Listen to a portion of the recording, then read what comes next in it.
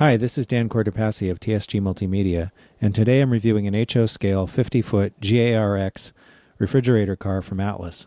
These cars were produced in the 1950s. This car has a stencil date of 1960, so it would probably be appropriate for any 1960s era layout. This car has an MSRP of $32.95. The car has separately applied ladders. The vertical rods on the doors are also separate. The stirrups are nice and delicate looking. The paint on the car is overall very crisp and even, and all the small writing is legible.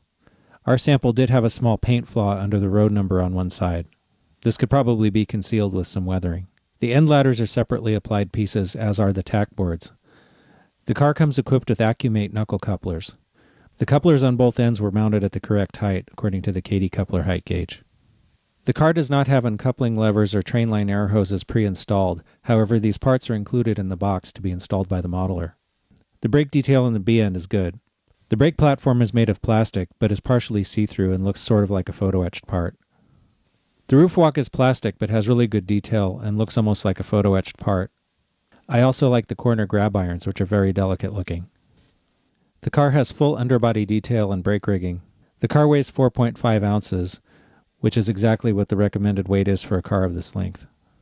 It's equipped with metal wheels. One of the wheel sets was slightly narrow in gauge according to the NMRA standards gauge.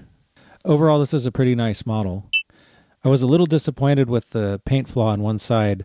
However, it's small enough that it could be concealed as a rust spot or something if the car was weathered. So I'm going to let that go. I am going to take a spike off for the wheels being out of gauge. So my final verdict is 9 out of 10 spikes.